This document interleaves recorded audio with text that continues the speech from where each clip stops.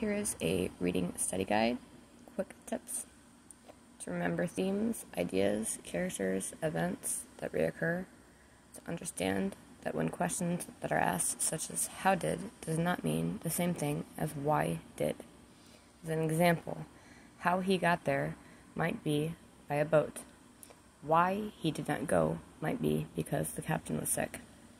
Take information you read to apply it to something similar to help you remember. Actively read. As a tip, you can place your finger on each word so you might train your brain to pay attention if your mind wanders.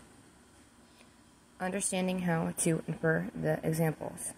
Example, if Joe was mad that Sally did not give his bike back, you can also assume he did not want to let her borrow his skateboard too.